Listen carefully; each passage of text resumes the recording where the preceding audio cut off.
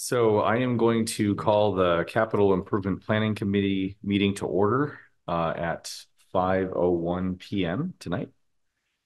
Um, let's see, we have a couple things that we need to go over. The first thing I wanted to do was just uh, review the minutes from the last time that we met. We did meet last week, but we did not have a quorum, so there were no motions or anything. So the minutes that we need to review are from the October 23rd, 2023 meeting. So we should all have a copy here. I make a motion that we approve them as presented. Thank you for doing them, Mark. Oh, these were Charles, yeah, or Chuck, yep. But yeah, do we have a second? Second. All right. Um, any discussion on the minutes? All right. All those in favor? Carolyn, S.I. Carrie Edges, yes. Okay. Well, actually, I don't know if we need to. Denise Mason, I. Yeah, we don't need to do a roll call, but okay, great. Looks like that's unanimous.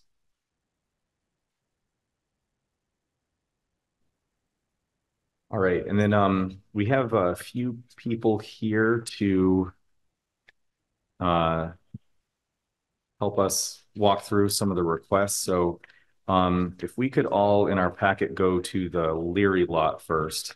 Why don't we have Chris discuss the Leary lot capital expenditure request? Thank you for having me this evening. I don't think I've met all of you. My name is Chris Nolan, and I'm the Assistant Town Administrator. And I have been kind of spearheading on the town's end this project, which is the development of the Leary lot at 59 North Main Street. It was purchased by the town in the year of 1996 for the purpose of building a municipal parking lot. We don't have one of those yet. So that's been kind of my mission this year, is to get on that, to make sure that we're moving along. I've been working with a great team. We've got Jeff Squire from Berkshire Design as our lead architect. He's been adapting this design and making modifications as requested. I've also been working with consultants John Tortelot and David Pomerantz from Rivermore Energy, and with a number of other stakeholders involved. We've been making a good amount of progress. And specifically, the reason I'm in front of you tonight is because we have received a federal grant, and it's not entirely something that we are prepared to speak publicly on at the moment, but it is public knowledge that we received 2.46 million roughly from the federal CFI charging and fueling infrastructure grant as part of the bipartisan infrastructure law. That is fantastic news for this project. It means that we essentially are a lot more expanded in what we can actually take on. And the green infrastructure that we've included in partnership with the MVP program as well is really going to be a game changer for this lot. And it's really a model parking lot for a small town center.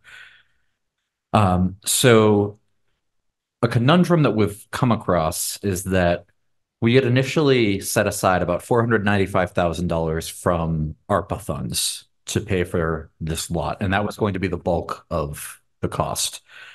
With the level 3 charging stations that are funded by this federal grant, the cost is going to be a lot higher, and most of it is going to be covered by the grant.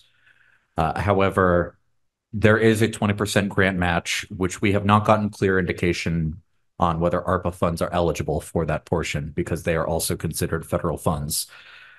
So with that being said, and I think Casey can provide a better explanation of what this alternative plan might be. There was going to be a request for storm damage funding from capital to take care of some of the roads that we have outstanding damage on from the July 2023 storms. And essentially, what we might end up requesting, depending on the guidance that I'm still awaiting from the federal government, we might end up requesting that the roads be funded through ARPA instead, and we shift the funding for the Leary Lot project over to capital stabilization. So with that being said, this design is subject to a couple more tweaks. It's not entirely final yet. We're waiting on the federal grant document before we can get this project bid ready and send it out for construction. However, this is the gist of what you're going to be seeing, give or take a couple of items. I'm going to explain that. And I'll explain the flip between ARPA in a few minutes. But do Okay. you want to explain basically the idea of the parking lot so people get a picture of it? Sure. They've So got a picture of it. So you'll see in front of you, there's a handout. It's the most recent iteration of Berkshire Design's work on this concept for the Leary lot. It has the exact number escapes me right now, unfortunately, but it's between 55 and 60 parking spaces. 6, I think. 56. Thank you, Carolyn. So it's about 56 parking spaces, some of which are designated for the EV chargers, of which there are going to be 2 level 2 charging stations and 2 level 3 charging stations, in addition to the level 2 that already exists near the entrance, which is going to stay. So the level 3 chargers, the reason they are such a game changer is because those are chargers that are in very short supply that can charge an EV car within 30 minutes. It's a fantastic game changer for this downtown South Deerfield economy. It's going to bring people to charge their vehicles that would otherwise not be going anywhere near the downtown if they're coming off of 91 on long haul trips, or if they're from the area doing business in town. It's going to be the place that people go if they want their car charged quickly. So I'm very passionate about those clearly. The level 3 chargers are going to be expensive, but they are going to be covered mostly by the federal grants. And I want to emphasize that the numbers that I included in the application are very preliminary for what the annual upkeep of those will be. I will admit that there is going to be funding that is required to pay the electrical bills that will be generated by these fast chargers.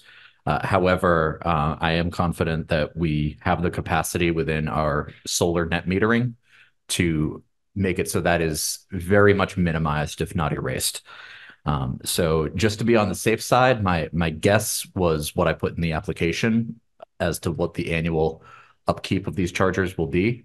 However, that is essentially a spitball number. I don't have much in terms of actual estimates that I can back up with data. So, does anybody have any questions? Yes. Well, I do. Well, one comment. Mhm. It's my understanding that you can't match federal with federal. So I think that's a really good idea to switch that. I mean, I don't know if that's true in this situation. The second thing is at a planning.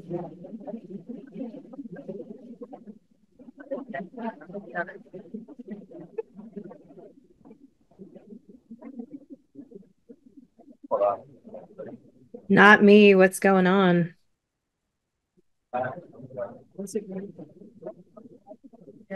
He's gonna kick that. That's nice. Good thing the expert is here. We just have to kick it. You gotta kick the cord every once in a while to get it to stop kissing. So the second thing at our planning board meeting the other night, Greg Franceschi had mentioned something. I don't know if you heard that. Yes. About the bikes, and he was concerned that people riding their bikes and might get hit by a car. So Yes. Thank you for the question. I was in touch with Greg this morning. He had a suggestion about alternative placement of the bike rack. There are 2 bike racks currently planned for, you can see towards the eastern side of the lot next to the picnic tables.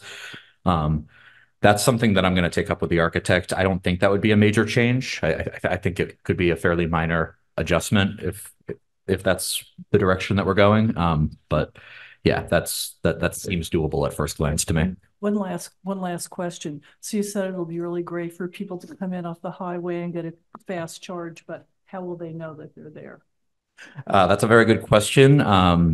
I think long term, I would love to see some signs invested in to make sure people are aware. But we're also going to make sure that they're look upable online, for lack of a better term, where people who are searching for chargers will see that we have some very high functioning fast chargers right here in downtown South Deerfield. And when they're here, they might want to grab lunch and a coffee. Or Thanks, visit, Chris. visit Berkshire Brew. I think this is going to be a wonderful, and it will be a game changer, Absolutely. for our downtown. It's very exciting. Chris, I know you've been working on this and I harassed you already last night, but, do you have any indication from the governor's office or Marky's office or anybody when we're going to hear from this, about this? So I have another webinar next week that's supposed to be one of the additional preliminary steps before we start receiving the agreements. However, I still have not gotten a pinpointed date yet of how long we're going to be waiting here. And we are admittedly getting antsy because we're starting to run up against the prime of construction bidding season. So the sooner the better on this from all of our perspective. And I hope to have better news on that soon. Is there any possibility you can, we can talk to our lawyers and see if there's a way that we could bid this out? So we aren't able to expend any money until after we have the agreement, or they won't reimburse any costs that were incurred before the agreement is signed. All right, thanks. Sure. So, I see here that the charging costs are between 80 and 100,000 per year. Yes. Are we not charging for this? We will be charging. There's going to be a user rate on the chargers. What it will be is up for us to decide. I think we're going to need a lot better math than what I kind of spitballed for that number right there, based on what similar projects have incurred that I could find as public info. However, I would say they will likely be more expensive than the level 2 chargers, just because people we'll expect people to pay more for a faster product, if that makes sense. So that's going to have to be factored in to help minimize the cost for us to front. Okay, so under the annual increase in operating costs, then are you just representing what the actual operating cost is, but not the revenue offsets? Correct. Okay, all right. That was essentially my worst case scenario number of what I can imagine if we didn't have any revenue to offset that. Just to be as transparent as possible. Okay, because every municipality that I know of that offers these, you have to pay to charge. So right. Okay. The other question I had was if we need to pay 20% of this, I think that the number was here 492,000. I think was the 20% number of what the town would have to kick in. That sounds correct. How much economic activity do you think that this project would generate? I think that's a little hard to quantify right now, but I think long term it could definitely pay for itself in terms of that cost. I don't know what kind of time period we would be meaning for that, but I think through collaboration with the local businesses in town who are really excited for this project and the additional traffic that it's going to generate to them, and the additional tax revenue from businesses doing well, I think it will pay for itself over time. Our meals tax, we're probably going to increase our meals tax, and I would assume we could track it through the meals tax. Would be a giant jump, and again, we're all only guesstimating, but I would say that this would pay for itself, that our match investment, easily within 5 years. Because if you take that money and say 100,000 a year, we would certainly be able to collect that in meals tax, especially if we increased it under the new governor's new empowerment act that is going to be taking, hopefully be in place by July 1st. At the end of the session, it should be passed. So that gives us the option to increase it slightly. And then you have just a giant jump in business for our, you have Wolfies, you have Leo's, you have Johnny Figs, you have the Berkshire Brew. There's going to be lots of opportunities for meals tax increase, I would think. Hey, Carolyn, we're interested, how do we find out how much we're actually receiving for meals tax? I have it right here. So the 2024 revenue for meals tax was, well, actually, other excise. So this is room and meals. Looks like it was 328,000. We have a breakdown of. I don't have any. Okay, I was just Yeah. very curious about Treehouse and. Well, that was going to be my next question because, Deerfield's kind of in a unique position in the sense that we have two exits on 91. So people can come off, do whatever they want to do, and then hop right back on without, the same kind of travel that other towns have. But my concern is Treehouse already has chargers. So if people are going to get off the highway and park in the Leary lot, how many chargers are we going to have in the Leary lot under this plan? So altogether, including the one that's currently there will be 10 ports because there will be 5 stations total. Do we know what the expected monthly revenue would be out of those, or? It's going to depend a lot on what kind of traffic they're generating. Going off of your point, I think that's a good question about Treehouse and per se competing with them. Treehouse's chargers aren't able to charge a car in 30 minutes. So I think for They have people level looking for a 2. quick, They they have level 2 chargers. Yeah. So it's great that they offer that service, and being a larger corporation, they are able to offer that free of charge. But if somebody who drives an electric vehicle is looking to get on, get off the highway, charge their car as quickly as possible and keep going, they're going to go right here when those are built. Well, possibly. I mean, going to Treehouse, and I certainly wouldn't mind if I had a place like Treehouse to stop at, and Sure. get a pizza and some beers and stuff. But I'm wondering, like, how many people realistically would go to Wolfie's and Gianni Figs and Cheslook's and some of the other areas that are around here.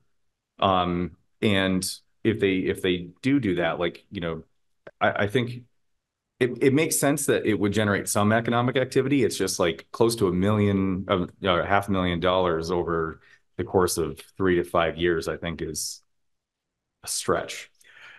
Yeah, I would not commit it to paying for itself in that amount of time. I think that was an optimistic estimate that I appreciate.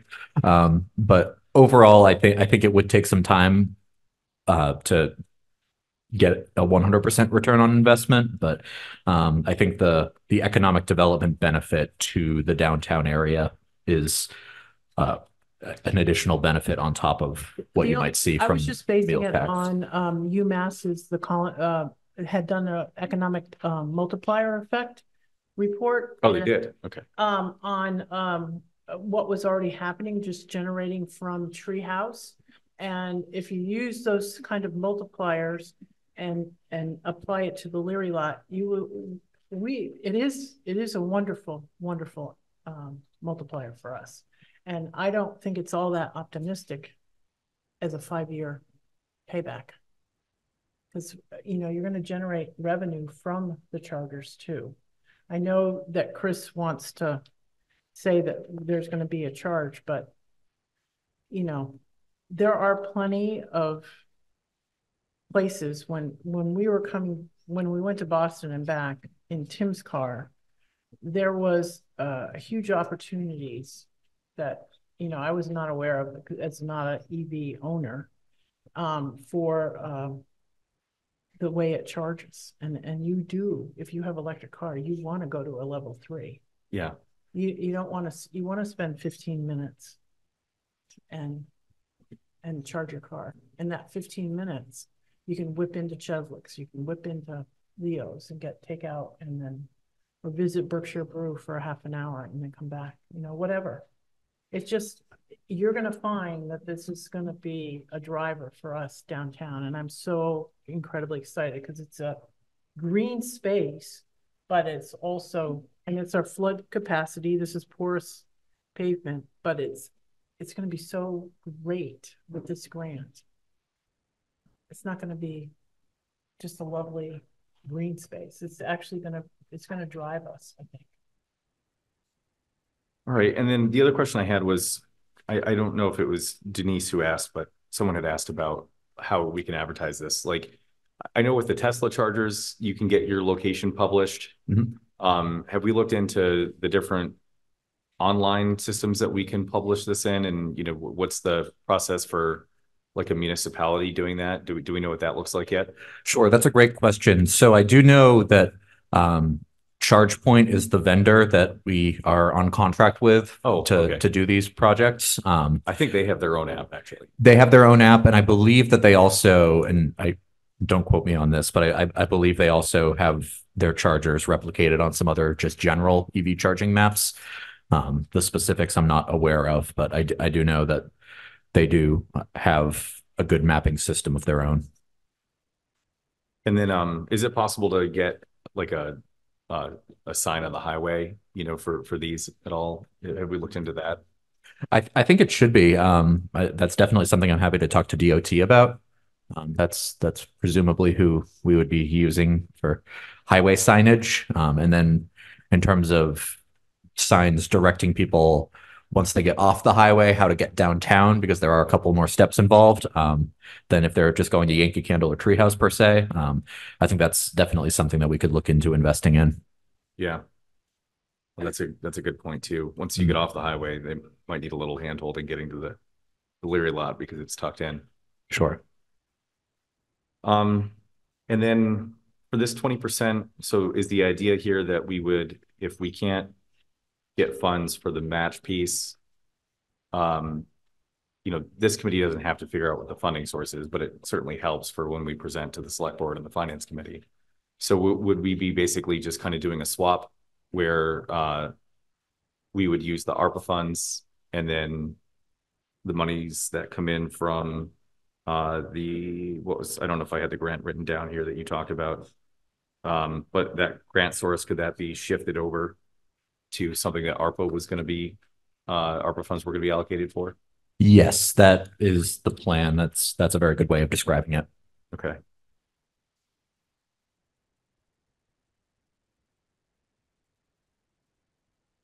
Does anyone else have any questions? Did you have any, Carrie? And I do hope to have a better update with some better figures and ideas and federal guidance at that point before the end of your meeting season as we work on this capital plan going into town meeting. So again, what I'm showing you tonight is very preliminary, but I just want to be fully upfront and transparent about what our plans are and what our request is likely going to be. Okay. Thank you, Chris. Great. Thank you, Chris. Thanks, Yeah. Chris. Thank you all. Hey, can I remind everybody when you speak right into the microphone, because I actually do listen to some of these meetings online. If you're just sitting there talking, you can't hear. So Thank you. I say this at every meeting. Carolyn Right, reminds and- everybody too. I'm usually the annoying person in the background. Yeah, but I honestly talk into it. Come on. I talk loud too. People can hear. All right. Well, thank you very much. Thank you. Have a great night. Chris. Yeah, you too. Thank you, Thanks. Chris, for staying and getting that done. Of course. Thank you. All right. The next capital request I want to review is the capital request for SCEMS. So, Josh, do you have a moment to come up? And don't forget to talk into the mic. And you have to introduce yourself. I am mocking you. No, I'm kidding. Because you know I'm what? really kidding. A lot of people don't know He you speaks yet. softly. Am I that soft spoken?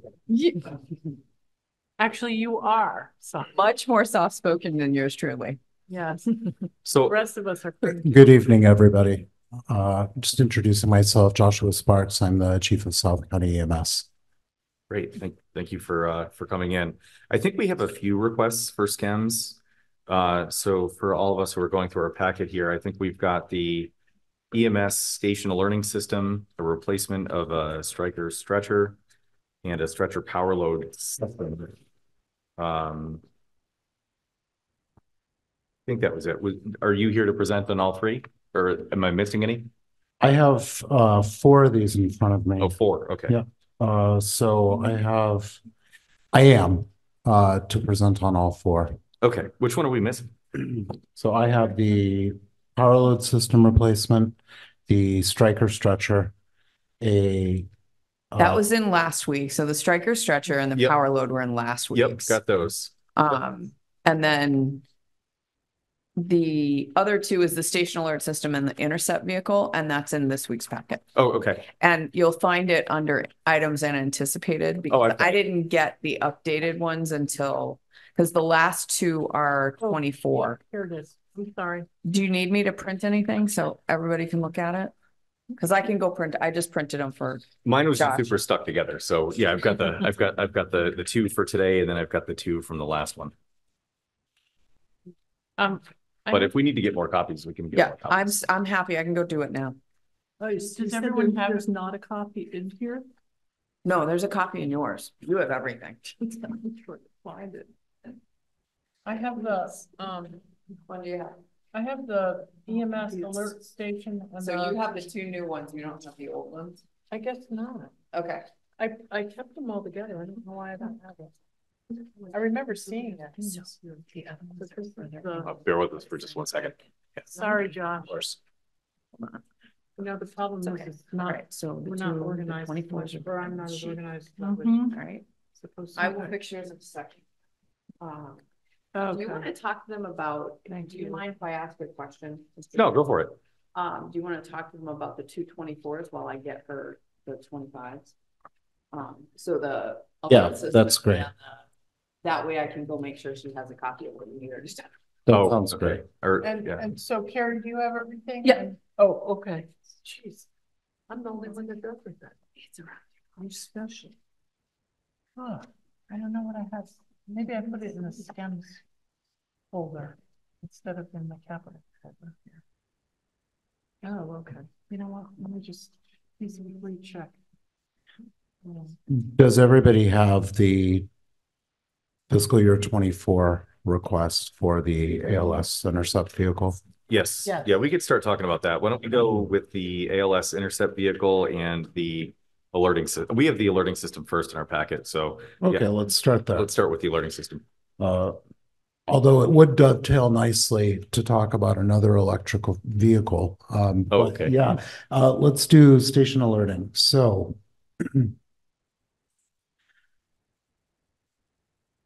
currently, the way that the ambulance crews at South County receive calls is through the dispatch center run by the Massachusetts State Police out of their Shelburne Falls barracks. They do a great job up there. We've had great luck historically partnering with them. I've been up to meet with their staff. They're wonderful.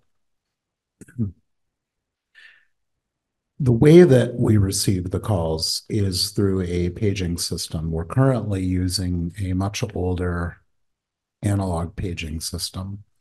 There's been a upgrade to their equipment at that dispatch center, which transitions the paging system to a digital format. We have digital pagers expected, I believe, a month ago, which haven't arrived yet, through regional acquisition any day now. And that's great. The problem with that is these run off of an 800 megahertz digital paging system, which is effective if you're out in the world. But these are notoriously difficult inside a built environment. So it's going to make us consider purchasing a station repeater system to make sure that we don't miss out on our calls. All of that, even if we pursued all of that, and we will, it's a very antiquated method of receiving notification of EMS calls. It's built on a very old technology platform. And I think if you are the state police and you are looking to work with a very large group of organizations across a huge region, that's a really cost-effective and manageable way to approach it.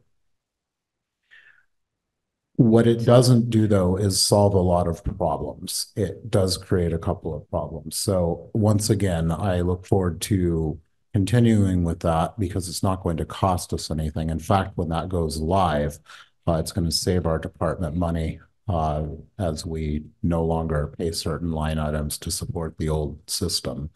But I'd like to use it as a critical redundancy and rely primarily on a system which notifies not just a pager, but the building and the vehicles themselves. So this is useful in a number of instances. It allows, instead of me wearing a portable radio inside the station and hoping that I'm hearing things, and maybe we get the pager tone, maybe we don't. It changes it so that when our emergency call is dispatched to us, the building lights up. There's an audio broadcast with a robo voice, kind of like a Siri voice type thing, which can be very pleasant. And that information is graphically displayed on a video monitor, mapping call information with things like door codes, key box codes, known risks or things like that instantly available.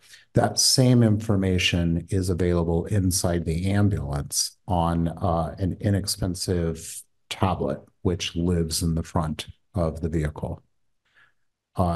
One of the things that we do run into is when we receive a call, we often don't really hear the details of the call. So it's very common, and there's nowhere for us to look. So what will happen is we'll get into the ambulance, we'll start it up, drive outside, they'll pick up the radio, and the first thing they ask is, what's the location? Where are we going? What are we going for?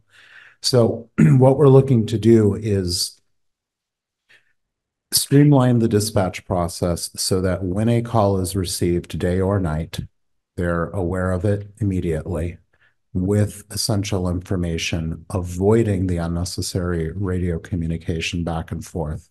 They're going to say that they're going to it once they're on the way, but they have that, it's mapping them to it, and that becomes super useful. Add to that, it allows me or another supervisor the opportunity to maintain an overhead view via map where everybody is and exactly what they're doing. And this is a wonderful resource from a management perspective, because now I've got two resources in different parts of the county, in different communities. I've got a third resource going somewhere different as priorities change, as other calls come in. I know where people are, and we can better inform our diversion and response decisions. So it's a robust system. It's not uncommon in the public safety world.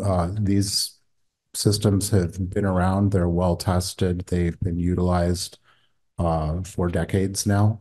They've grown in their quality, and the price points have come down substantially because of that.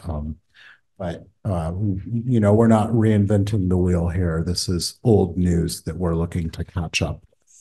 It's just something that has never been approached here before. So it's a very useful tool for us that will primarily give us information that's useful and get us to the calls. I hesitate to say more safely, but with better communication.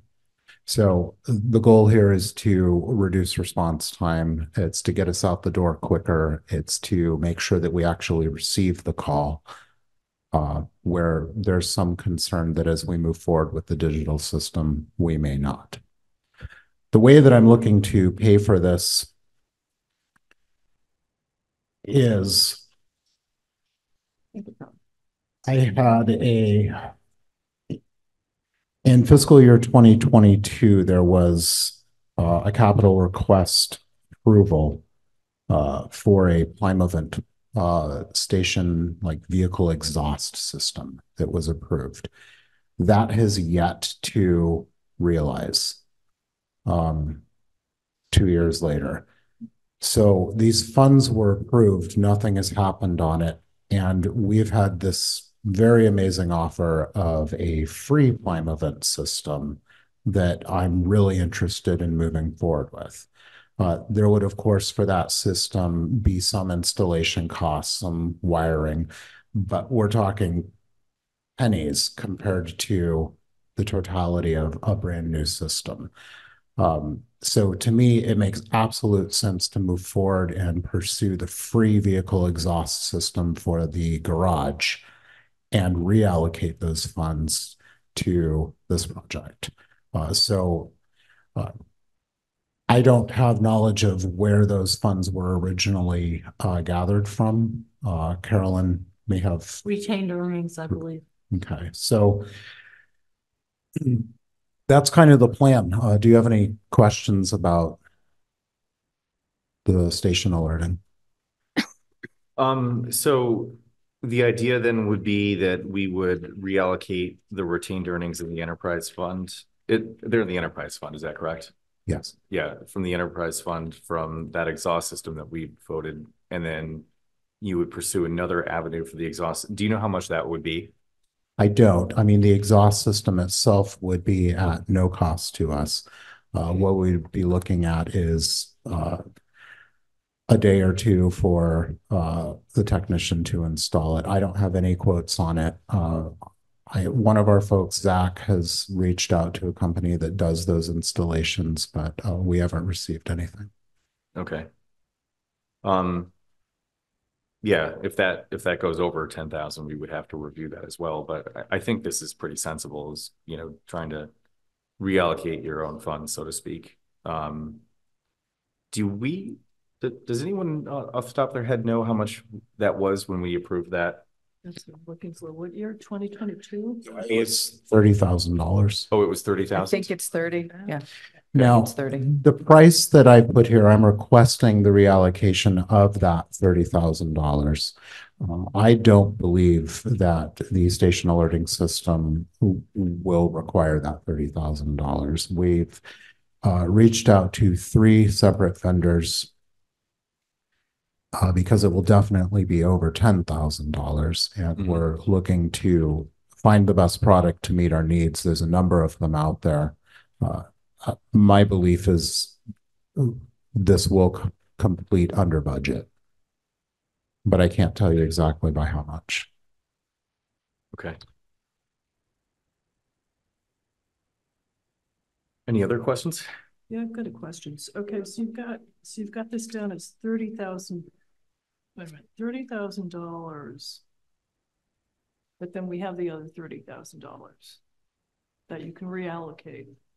That's what he's planning. That's how he's planning on doing it. The cost for the system would probably be 30, but we could reallocate from the old funds. Okay. The funds are already there set aside. Yeah. So you're just talking about okay, so it's not adding on to this another 30,000. Correct. Correct. Correct. I'm just looking to transfer funds essentially from that project reallocated to this project. The next question is down here under cost estimate. You say between 30,000 to 75,000. So yeah, so there are some really super fancy schmancy systems out there that do all manner of things. And if you're just looking at these programs globally, what you're going to find are systems that we just don't need. okay. Things that are built for Department of Defense contracts, things that are built for very large urban fire department with multiple stations. And there are things that the garage bay doors open when they feel pressure on the fire pole. I mean, there's all these components that go into it that we have absolutely no use for. We're essentially looking for the installation of speakers strategically throughout the building, in each bathroom, in each bunk room, in the hallways, and in the 2 common areas, integrated into that or alongside it, depending on the vendor. There is a lighting component. The lighting components, if integrated, don't really add cost to the speaker unit. It's combined. If it's separate, they're These are things you can replace at Home Depot. So, there's nothing, no crazy proprietary expense if the light goes out or something like that, right? It's just very achievable. And what's nice about that is if I'm uh, in the middle of the building, if I'm using the restroom, a light goes on, the speaker goes off. I know I have a call. If it's 4 in the morning and I've been out all day doing things and I'm asleep, my bedroom's going to light up. I'm going to get that call. And as I walk out the door, I'm going to be faced with a giant screen that says, "Hey, sleepyhead, you're going here. Here's how to get there. And this is what you're doing there." And I can make my way to the truck, see that same exact information there. And I mean, that's pretty hard to beat. So one last question. So, you said annual fee ranging from 1,200 to 6,000. So 6,000 you would assume would be for $75,000. Yeah, once Okay. again, So you feel pretty confident that it would be about $1,500. So we wouldn't have a big surprise saying, hey, I really need 4,000. I think it's probably going to be less than that. Okay. But All right. I also anticipate paying that in my technology line item out of the budget. Great. Thanks. Are there any other questions about station alerting? Seems pretty straightforward if we're just switching. And it's cool, right? Very cool. What a wonderful tool to have for the department. We want to see a demonstration and put it in. You're invited. Okay. All right. All right. Why don't we move on to the ALS intercept then? Well, so again, speaking of electric vehicles, currently we have a hand-me-down from the police department 2013 Ford Explorer, just shy of 152,000 miles, that is basically in parts held together with rust and medical tape. They have I'm not kidding, over the last couple of years, my understanding is the department has been pretty unwilling to perform any major repairs on it because those repairs would exceed the value of the vehicle. So we have maintained it as much as possible. If it needs tires, it'll get tires. It gets its oil change. It gets its essential routine maintenance, but that's about it. As far as its ability to act as an emergency vehicle and safely respond to incidents I'm concerned. So one of the things, as far as the strategic vision I have for the department that I'm talking with the Board of Oversight about regularly, is our ability to respond in different capacities. So this is a replacement of a essential department vehicle that's going to add value to our department, as it allows us to deliver intercept and mutual aid work without losing ambulance coverage to our own 3 communities. So how great is that? We get to kind of have it both ways. So what I've looked for is, I think with electric vehicles, not only does it fall in line in consistency with town goals, but I think it's good environmental stewardship. And we're at a place where the technology exists that there are some good choices for public safety response vehicles that are EVs. These aren't hybrid EV. This is a battery powered vehicle. There are really good choices of all-terrain, long-lasting, that would work for our department very well. So this also would require that we install the charging infrastructure at the station at 88 Greenfield. And this once again is an estimate. So there are only a couple of vendors. The way that we would go about this vehicle, like any police, fire, EMS vehicle, is we would purchase through the vendor. It would be purchased off the statewide bid list, which typically offers pretty great prices. These pre-configured interceptor vehicles like this tend to cost a little more than consumer models, but the beauty of that is that they're pre-wired for radios. They have a lot of the warning equipment pre-installed, so they actually save money in upfitting costs after the vehicle arrives at the vendor. So it's really going to require very minimal upfitting. It's going to require some cabinetry in the back to safely secure medical bags and equipment. We're going to need to install our radios in it. We'll need to give it a good-looking wrap to brand it with our department logos, and that's about it. So overall, we can get this very affordably for a vehicle. The charging infrastructure also is an estimate. I honestly don't know how much it's going to cost to put electric vehicle charging at that property.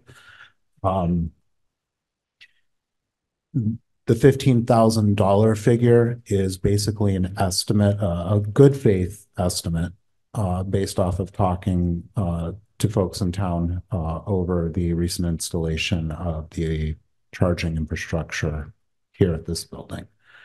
So that may look a little different, but I don't suspect it'll be more. Yes. I have a question about that. Would that 15 or whatever it would be, cover that one vehicle? Would there be potential for future vehicles being charged at the same station, or would that be a later investment? Absolutely. So I like the idea very much that it can charge multiple vehicles.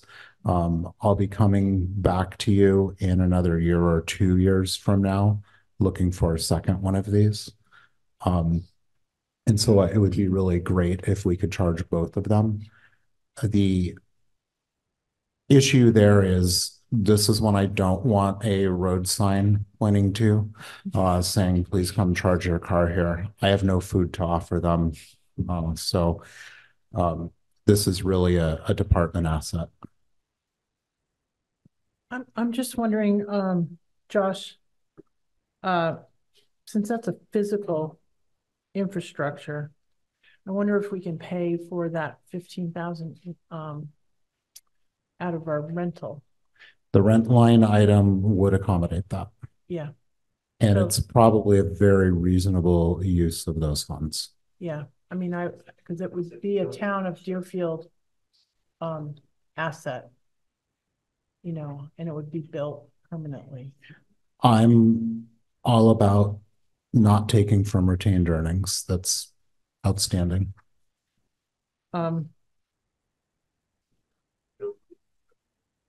Yeah. I have a couple of questions. First of all, would that be a level 3 charger? That's the Would have idea. to be? Yeah. Okay. And so and this may seem like a silly question, but what happens if someone forgets to plug it in? Well, I mean, for shame, right? Well, but then you wouldn't have a vehicle in service. That's correct. But what happens if somebody forgets to go to the gas station? I mean, I think most of us have awareness. We have policy about not letting a gas tank go below half. Right. That's pretty normal. Okay. This is something that you keep your eyes on. That's the hope. Okay, my second question is, I'm just noticing here, and if I remember correctly, so first of all, you said funds can derive from the transfer 44,000 unused from capital equipment allocation for cardiac monitor replacement. I was under the understanding that that was really necessary, or am I confused? You're not confused, that we were sold on that being urgent. Yes, we were, Yeah. and that there weren't replacement parts, so that it was obsolete, that we needed new. Allow me to explain. Okay. So, Thank you. That was absolutely correct. Cardiac monitors are essential to running a paramedic ALS service. Um, I don't know the specific details of why those monitors needed replacing. I do know that I think they were older LifePak 12 versions that were upgraded to LifePak 15s, um, which is a good move for sure. But what happened is that 144,000, I believe it was, or 150,000 initially. It was 100, just shy of $150,000 total. What happened was we ended up utilizing $104,000 of that for two cardiac monitors. And then we were very lucky this last year with a grant fulfillment, which paid for the third monitor. So we didn't need to utilize all of these funds. So what we have remaining from that allocation is $44,000. It's a pleasant surprise. It's Okay. awesome. Yeah. So, with that being said, it would be nice if we could reallocate that to another need, right? And unfortunately, this tired old truck we have in our parking lot, it's time to go. So you can't reallocate that towards the 75,000? That's the idea, is we That's the would idea. reallocate that towards Oh. the 75,000. And then that means the rest of the project is paid for out of retained earnings, which is fantastic. And then as Carolyn had suggested, if we do the vehicle charging infrastructure out of our rent line item in our budget, that allows even less use of retained earnings. So I'm not looking for additional use of tax funds or anything like that. I'm just looking once again to shift money around that's already been allocated, move it to this project instead, and use earned money to complete it. Thank you. And then, did you look into, what it would cost to get one with a regular ICE engine, With a what? regular and internal combustion engine, non-EV? It's interestingly pretty similar because once again, it's shocking how affordable vehicles are through the municipal bid list. But ultimately, they're all very competitively priced. This one is more expensive because it includes a lot of those features that we would have to go in and install after the fact. So ultimately, it's a savings. Yeah, that I get. I'm just wondering, is there an apples to apples comparison? Both of them upfitted, one with a regular gas engine and one that's electric. It's pretty apples to apples, actually. You're So looking at they're both around 60K. comparable. Yep. What is comparable? Around $60,000. Okay. Yeah. All right. The alternative that I was thinking of was a Chevy Tahoe, which is a beautiful gas guzzling beast for sure. Yeah. They're very capable vehicles. They've become kind of the standard police interceptor and fire department utility vehicle. Instead of Ford Explorers and things like that, they've become ubiquitous because they're better on gas mileage and things like that. But the cost is nearly identical. So why not shoot for the electric vehicle? It's a nice, not only thing to do, it's a good statement to make. I think it's the right move. Also, I think the state would be willing to I think there's credits and stuff available. Yeah, I think it's close to So- $2,500 of credit refundable after the purchase of it. Yeah. That's right. I think municipalities, because I checked and I'm pretty sure municipalities are eligible for that. That's correct. So And, that would be something we would submit for that could help as well.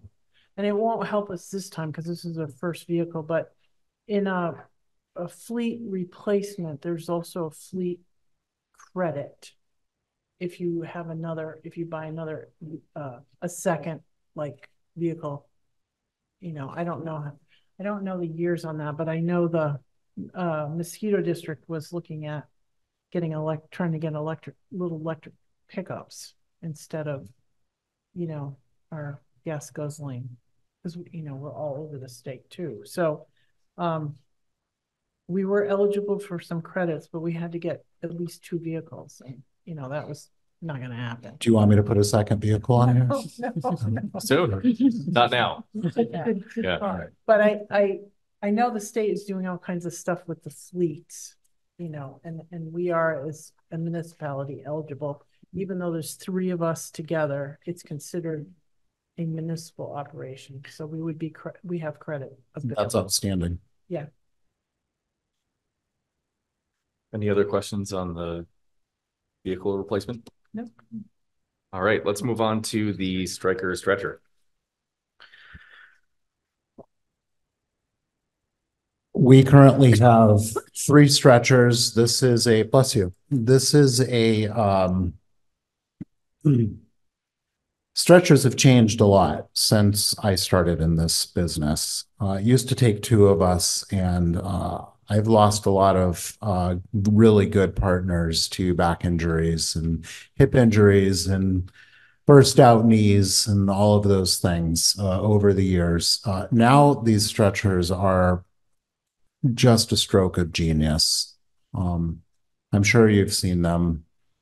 It loads itself. I don't need to lift on it. I've lost all my forearm strength. It's a little tragic, but they truly are back savers. They're wonderful. That technology comes at a pretty substantial cost. We typically justify that cost in it's going to prevent a injury, which makes a lot of sense. So we have one, and it is built in 2009, and it is end of life. It's something that the manufacturer, they'll service it, but they won't fix it. So they'll keep it operating, but any problems that arise with it, no luck. It's end of life.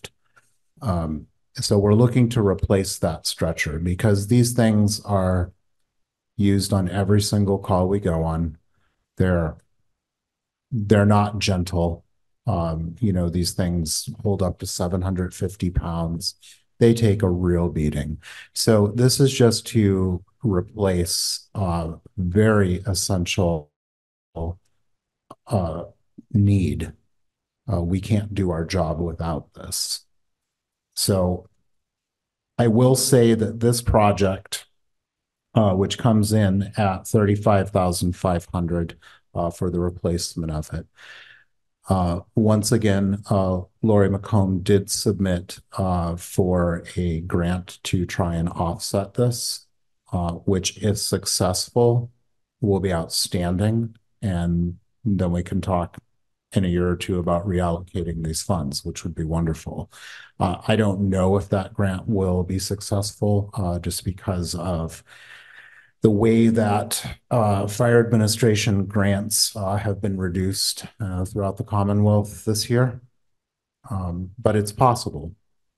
As an EMS entity, we're not eligible for all of the grant funding that fire services are. So I hope it's not a miracle that we get that funding source, but it would sure be nice. You'll have to forgive me a little bit. This wasn't one that I wrote up and submitted.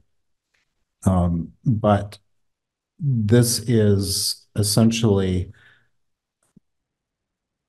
made to be paid out of retained earnings. Josh, Trevor had a question. Yes. Trevor, come up and sit at the mic so everybody can hear it. Thank you. I know, I'm a killer. I'm awful. I don't know this. Ha, ha, ha, ha. Hi, Trevor. Thank you. How are you? So we purchased these not that long ago. I want to say within 5 years. I'm wondering what the lifespan. I know they get used all the time, and they're, it's a vital piece of information. So, piece of equipment to use. Wonder what the lifespan is. I think it was maybe 4 years ago. We bought all 3. We bought one, and then we outfitted I know we outfitted the new ambulance with one and then we outfitted the others because it was motorized. So I think they're fairly new, but I just wondered how long they lasted. So typical lifespan, if it's very seldom used, you could look to about 10 years. If it's used with more regularity, you're cutting that down. I believe Tim Drumgold put a 7-year expected lifespan on this. Right. We could possibly extend that. That is an estimate. A lot of that has to do with the manufacturer's recommendations and all of that. We have 2 very decent stretchers. This one is not. Okay. So the things that were replaced recently were the stretcher for the newer ambulance. Yeah. And then there were some stair chairs that were part of that. But And the power loaders we put in all the new ones, all the that's correct. all And of the the- power load is the magic unit that lives inside the ambulance that allows this thing to function. So maybe that's what I'm thinking of. Maybe we did all the power loaders and not the stretcher itself.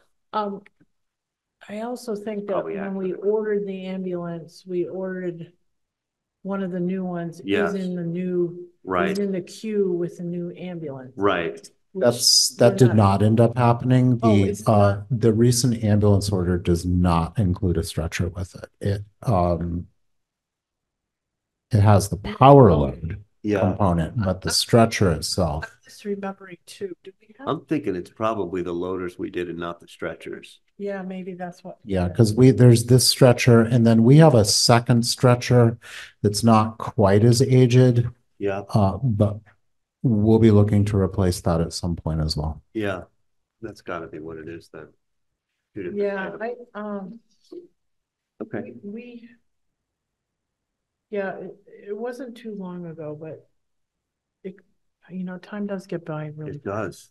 But I do think they were the loaders because we wanted to outfit all of them. And we all marveled at the one out there when you just hit the button and it lifted up and right in. Yeah. That was No, great. it's a thing of beauty for It's a sure. safety Yeah, for sure. absolutely. I mean, it's a lifesaver for us, but Yeah. I don't want to say the wrong thing here. I think there was power load, but I also recall seeing something about stair chairs. I would have to get back to you on that after talking to Tim or Lori or Zach or somebody who's been around a bit longer than me, which I'm happy to do.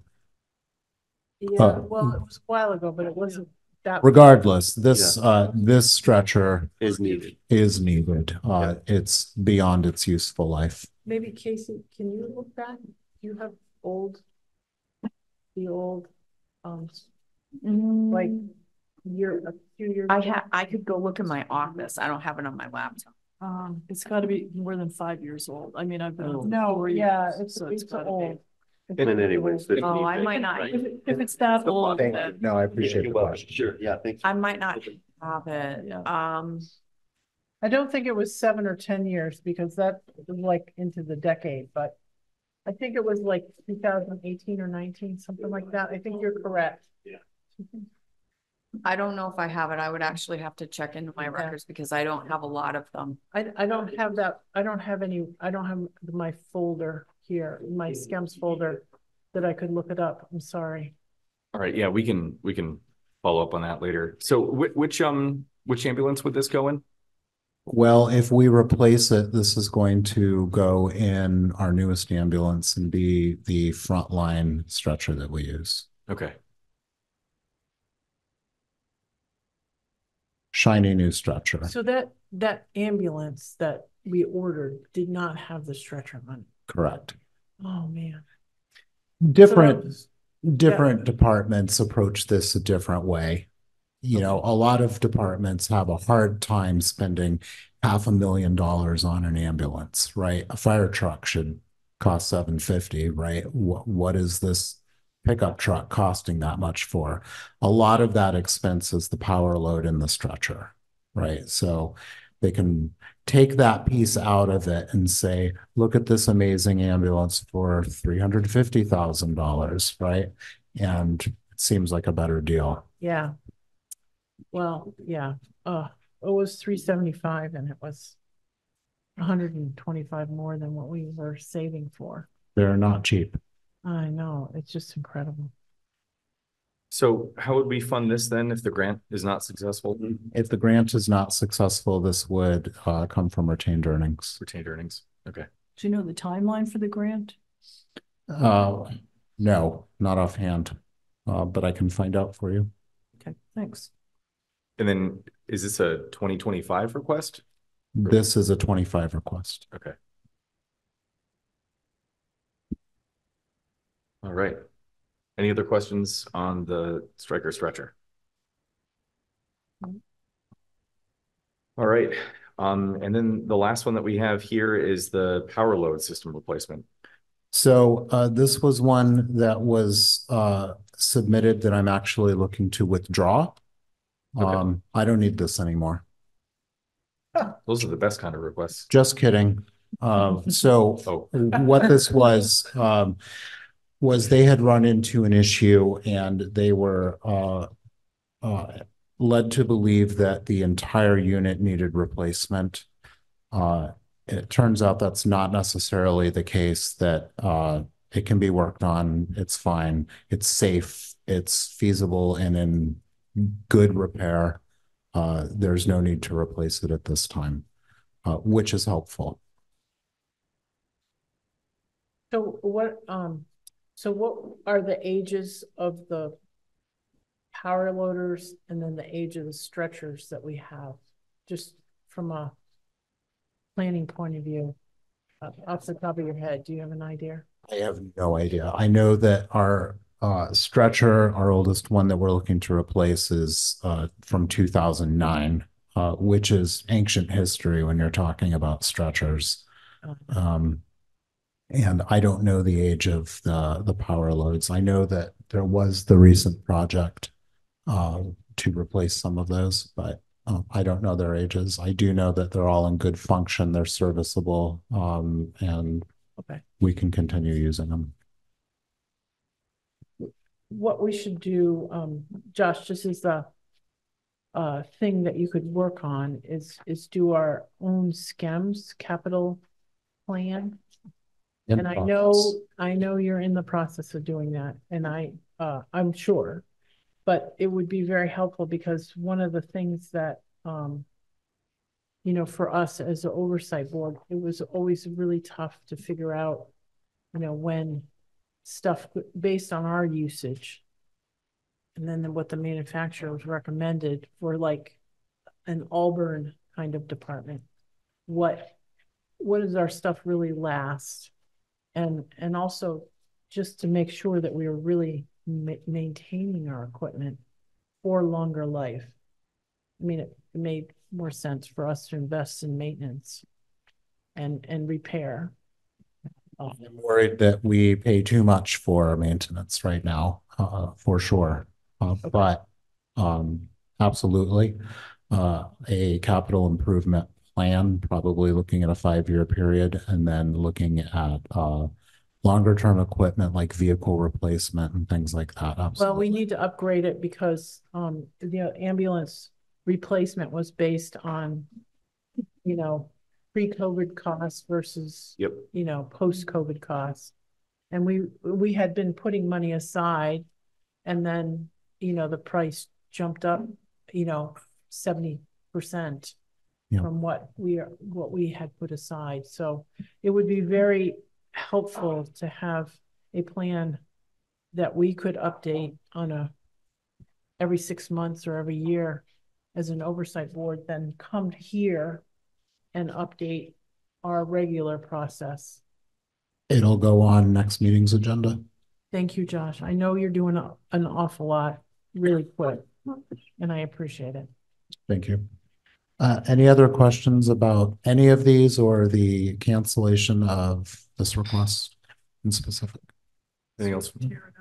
Yeah, it's cathartic. Go for it. Yeah. Well, thank you so much for all of the clever movement of funds to get this done. It's much appreciated. Oh, well, yeah, thank you. I appreciate that a lot. Yeah. All right. Thank you so much for coming in. Thanks so much. Thanks, Thank Josh. you. Nice meeting you. You also. And I definitely do want a demonstration. Yeah, come on by. That'd be really cool. Me too, but not at my house. Yeah. Yeah. Not that I don't kind want of you guys in my debt. house. They stand it watching, not, Yeah. not in the Oh stretcher. my God. Yeah. All right, so next we're gonna move over to the South County Senior Center capital van purchase. Jennifer, I'm sorry to keep you waiting for so long. No problem.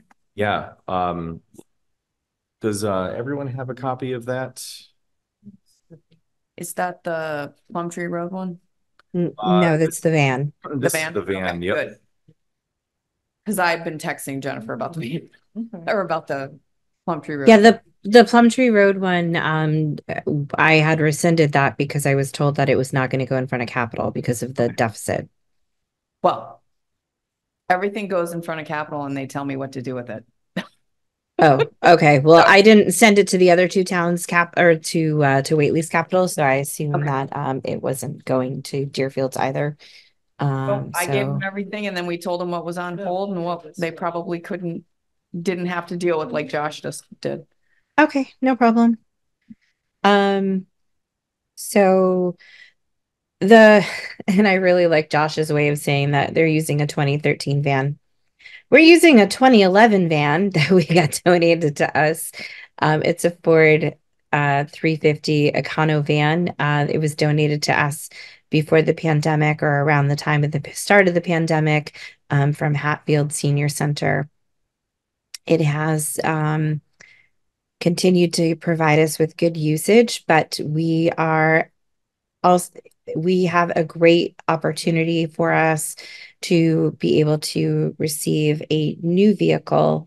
The state of Mass, through their Mass Dot program, um, offers a selection of vehicles that senior centers and municipalities can choose from, where the state will fund 80% of the vehicle cost, where we would have to provide a 20% cash match, not an in-kind donation. So I am presenting a capital request to all three of the towns that make up the South County Senior Center. And because Deerfield has the most residents, we are submitting $12,500 as our request to be able to purchase excuse me, trying to get all the details of the vehicle in front of me. My apologies. It is I'm sorry, I thought I attached that to this document, Casey. We had the MDOT information. Yes. Okay. Thank you. So if you have that there, we chose one that would be that would increase, I believe it's a 14 passenger vehicle. It's a Ford E350 Cutaway. It includes 2 wheelchair spaces. And if the wheelchair spaces are not utilized, there is a double seat that we are able to use that basically folds up against the wall in the van. Our current vehicle has what we call a jump seat. So you basically push a lever, it goes up against the wall and folds in order to allow a wheelchair to go into that place. Our goal is to expand our fleet, if you want to call it that, with a second vehicle.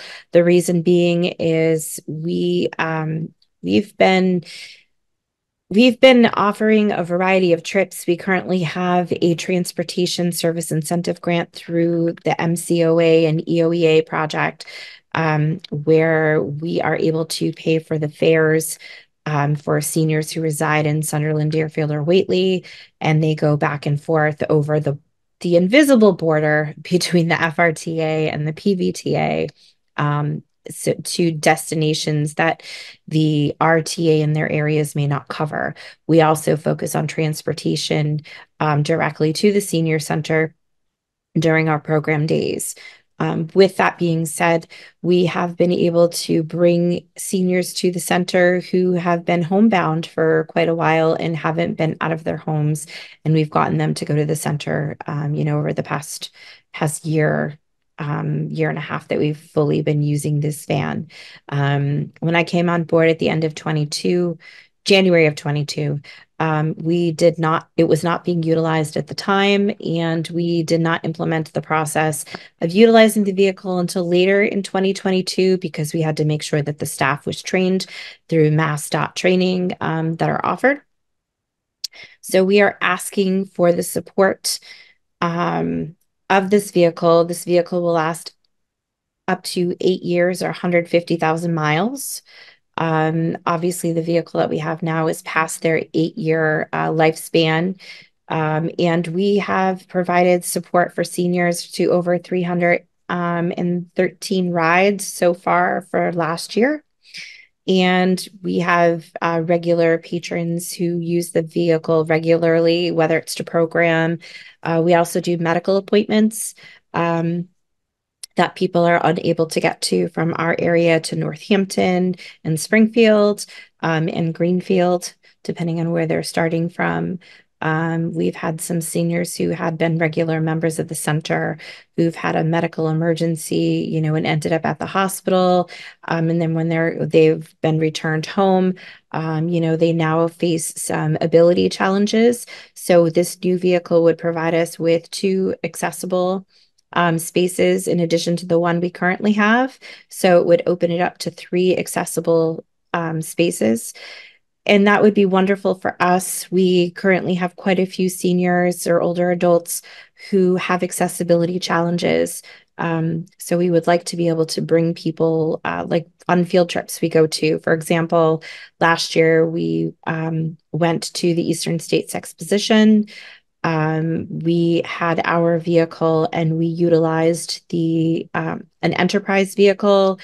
We've also used the high school's van through wonderful collaboration with them.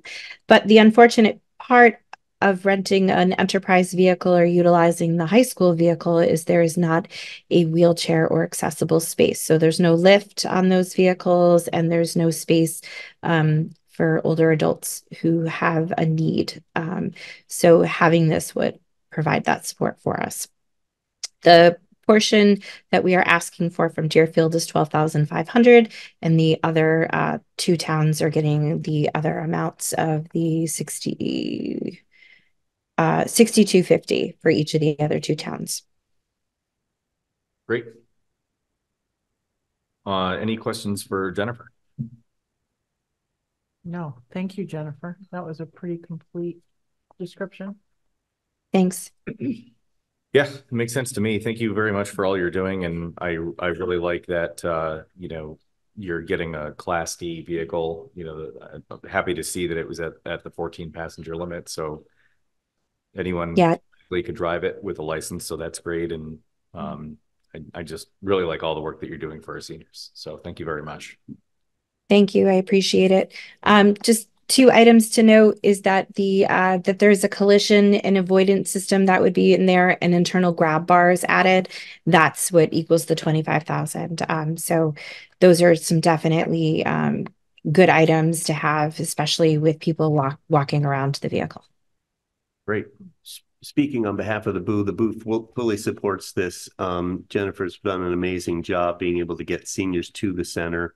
And this is just going to expand the trips. It's just getting people that have been shut in for years back to the center. And we can see by the growth of the senior center what Jennifer's been able to do. And this is just going to, expand that. And we need a safe transportation. We need to get our seniors out of their house and around other people, socialize and get to other events. So very grateful for the work. Great. I totally agree. Yep. I really am appreciative of what you're trying to do for our homebound seniors. Makes a big difference. Yeah. I know from a mental health point of view, from public health, I was always concerned about mental health and the interaction between Cindy Majewski as our public health nurse with our shut-ins and the work that you've been doing, Jennifer, that hadn't been done in the past. And of course, with COVID, it was completely shut down. Yeah.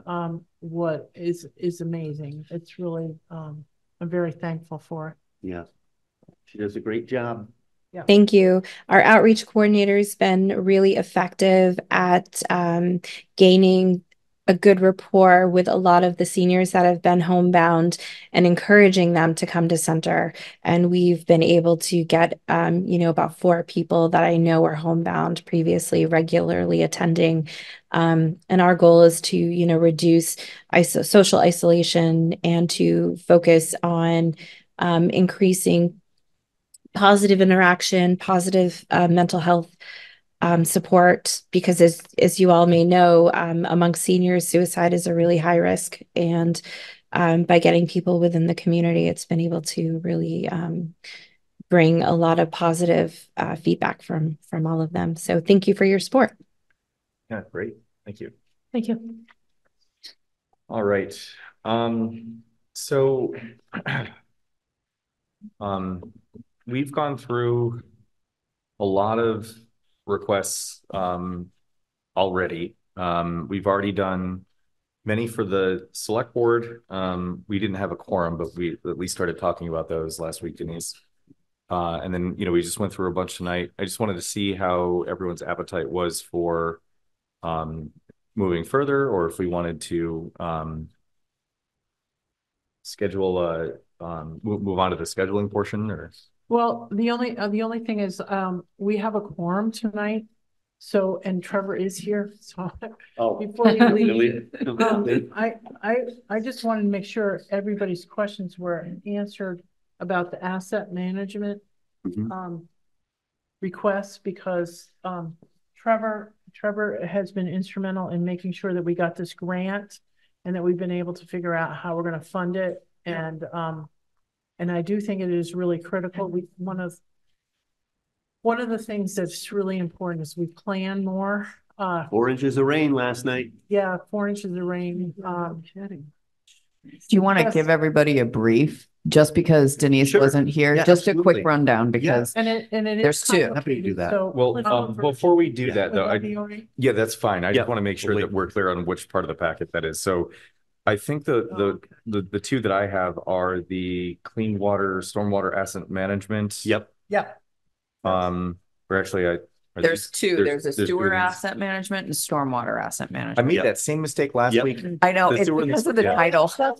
They're both the same. I'm Yeah. sorry, it's my fault. Yeah. Make sure you can They're very answer the similar grants. questions. Same person offering them, same, so DPC, our engineer for a sewer. Well, actually, may I interrupt you one second? Of course. Do we need to open a select board meeting for this? Or can we just have Trevor respond to public comment? Okay. Yep. I just want to make sure we're good with open meeting. No, law. that's Yeah, good. yeah. That's good. No Oh, votes thank taken. you though, but Yeah. we aren't deliberating. I'm just asking. Yeah. No, Just wasn't sure. explain what it's Yeah. all about. Just because Trevor is more informed than I am. All right, great. Do you want to start with the stormwater or the sewer? Sure. Yeah. Stormwater. And Let's do I stormwater. can hit both. I'll just wait till Denise is ready. Sure. She was here. There's 2 separate things, Denise, and it looks like almost the same thing, identical. What Mark and I did was we put paper clips on, so you wouldn't mess up. Yeah. I don't know what Carrie did, but Carrie probably. They're separated. figured it out. They're pretty straightforward, and I'll be quick on this. They're DPC, Dave Prickett Engineering is our engineer for the sewer project, and a lot of our sewer stuff. So he was notified that there were grants available with a lot of money that came into the state.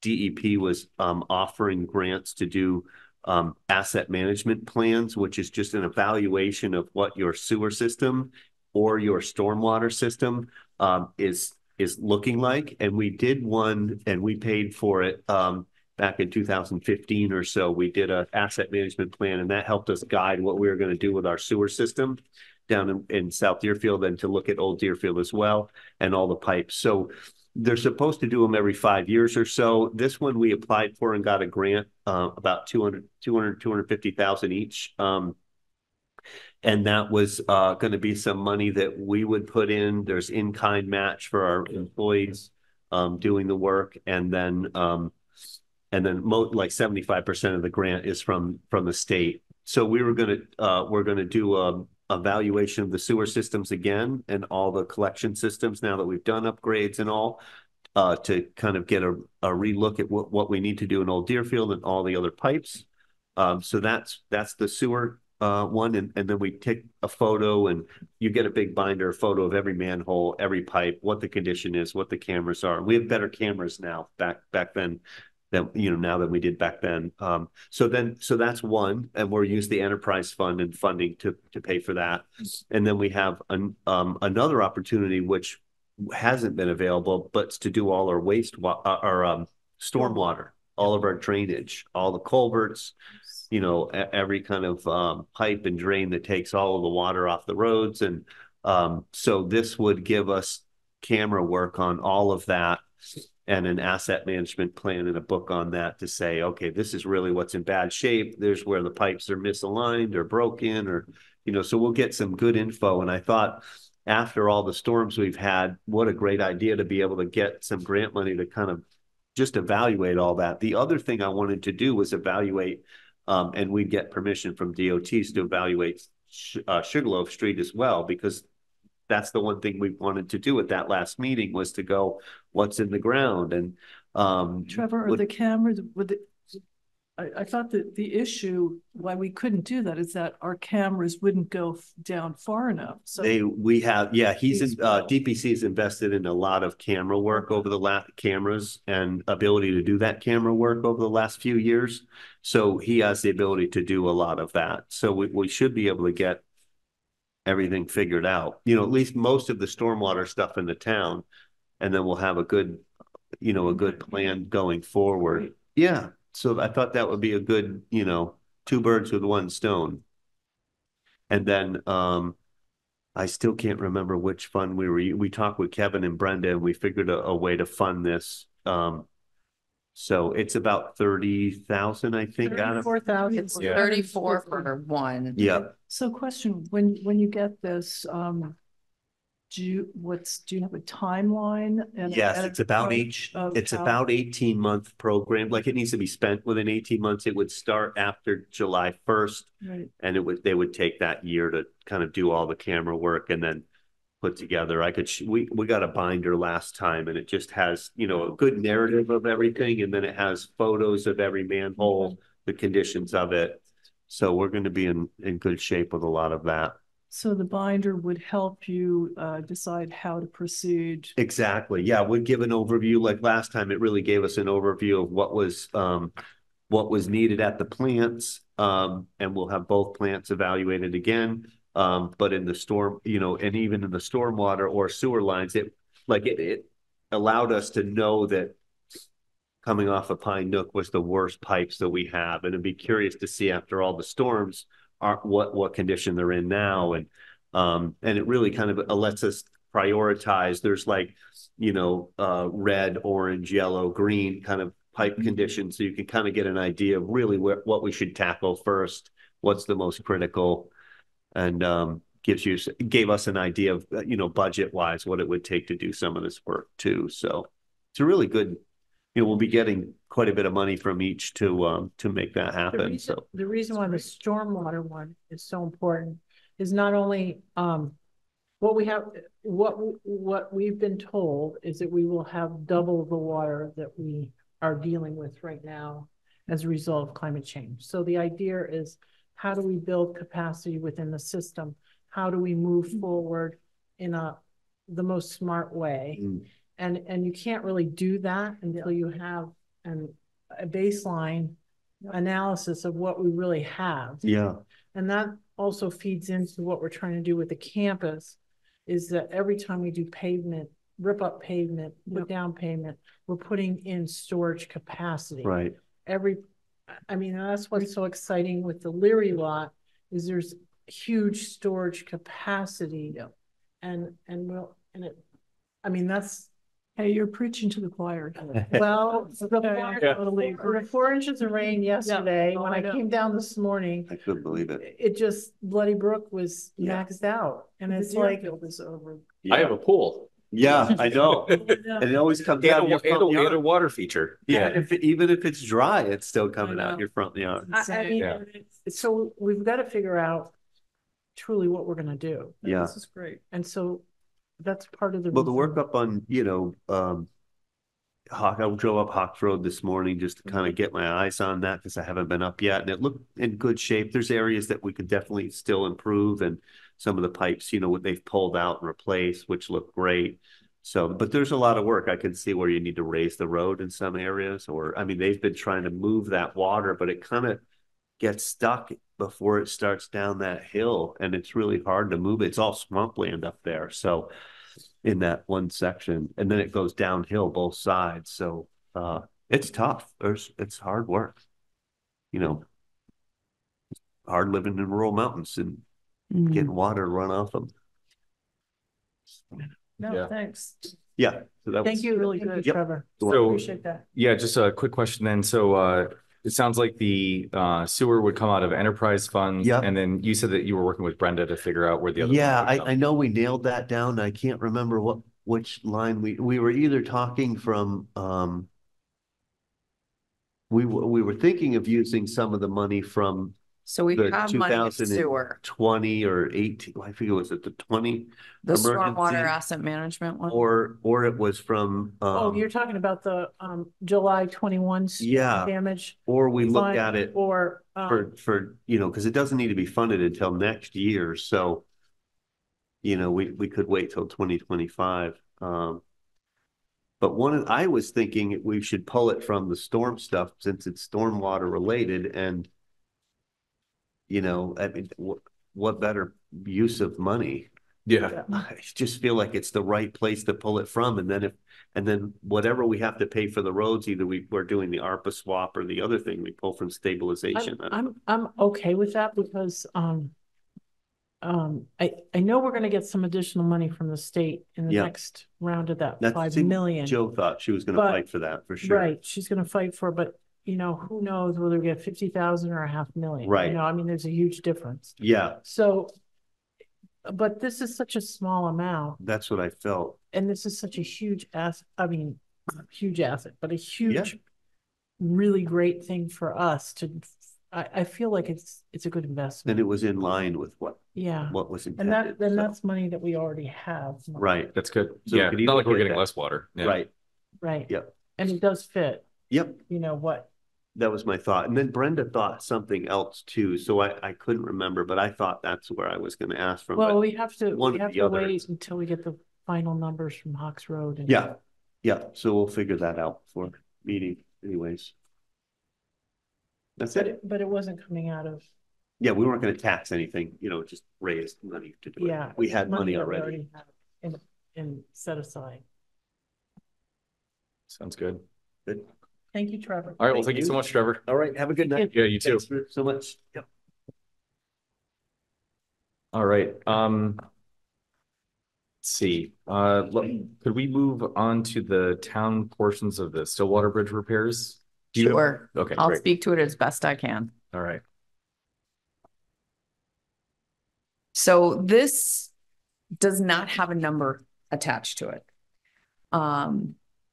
And it's of concern to the board. They're not sure that they want to include an article to obtain permission to purchase or take these property, whatever element of right of way we're going to need to do that is adjacent to repairs for the Stillwater Bridge. So Mass DOT will be repairing the Stillwater Bridge, and really they'll be helping the town immensely by doing so.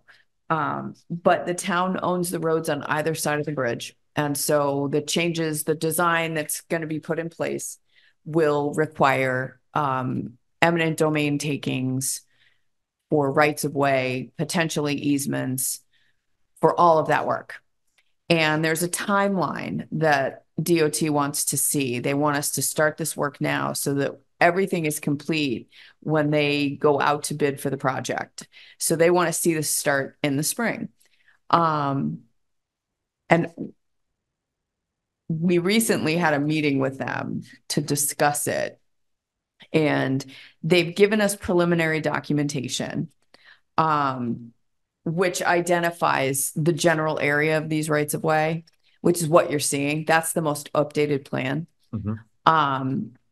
What's going to need that? There's a lot of legwork that goes on to do this in terms of legal work, surveying work, appraisal work, because we have to appraise whatever those rights of way are or the easements are. So it's a process, let's put it that way. I drafted 2 articles to deal with this, and I had planned on having legal counsel address this somewhat next week when she comes to discuss the warrant with the board. But essentially, if I don't put this forward and have it on somebody's radar screen, you won't be prepared if there are questions at any point. And the board is prepared to pull these 2 articles. There's 2 articles related to this. One is a funding article, one is permission to acquire. The board's prepared to pull them if we're not, if we physically are not prepared to address it at town meeting. So that's a separate conversation. I think long-term, we need to get this done sooner rather than later, because we do believe that process is going to take a while. But the design isn't final. So any of these rights of way could be amended. And that was the language I was told we needed to include in any documents, anything we put before town meeting. So it's basically a preliminary request to say, hey, we're going to have to do this. We want it on your radar screen. If it does go to town meeting, capital needs to be prepared to say, yes, we reviewed it. Okay. At least in its preliminary stages. This is the best I can do. It's kind of, I'm kind of in the same spot that Chris Nolan is in, because I don't have a lot of information, but it will ramp up when it starts to ramp up. At least you'll know that that something went before you, and the townspeople at town meeting will as well. I just want to add, because I'm not for having the articles on town meeting at this point, because we don't have enough information. However, I am in support of putting this forward, because and I don't have a clue what we should use for expense, but I think we should put in there $50,000 or something like that, because we have legal fees, you have surveying, everything is really slow boat. So okay, this I can put a number in, because you're going to have to do research. You're going to have, the problem is Great Hydro. I don't know if Great Hydro is the current owner of the dams, but I don't know if the actual property that was ever transferred from TransCanada that's on the north side. If you come down Upper Road from like Clarkdale to go to the town hall, you have on one side DCR. Okay, so DCR owns that property. It's an APR. There's going to be all kinds of legal hassle because it's DCR and it's preserved land. Secondly, on the other side is that was TransCanada property, but when Great Hydro got bought out, or Great Hydro bought out TransCanada, and then TransCanada and then Great Hydro got bought out by Hydro-Quebec. There's been transfers of the dams, but I'm not sure if the actual property ever transferred from TransCanada. So there's going to be huge research on that side. On the Clarkdale side, or the north side of the bridge, again, that's Hydro Canada, TransCanada, Great River Hydro. Who knows who actually owns the actual property? Research. So there's a huge amount of research for that. But then on the other side, on the lower road, where lower road turns, we do have a residence, and we want to make sure that the resident is completely informed before we go to town meeting as to what the impact is on the property. So I feel that there is a real need to move forward on the money towards preparing for this. We need to have information, and there has to be a huge amount of research. But I do not believe that we are ready to go to town meeting to say that we are going to take property by eminent domain. And I do not believe that we even have a cost estimate that's realistic. But I would like to put it in here as a capital request for this coming year, so that it's in our system and then we will have a special town meeting because we own that bridge. And I have worked really, really hard since 2010 to get that bridge repaired at state cost. The current estimate for this project is over $23 million. And we do not want to let that opportunity go and have that assumed as our expense. So it's this Mass DOT is investing in this. We need to be a partner, but I also don't want to get ahead of ourselves. We can just call a town meeting. Yeah.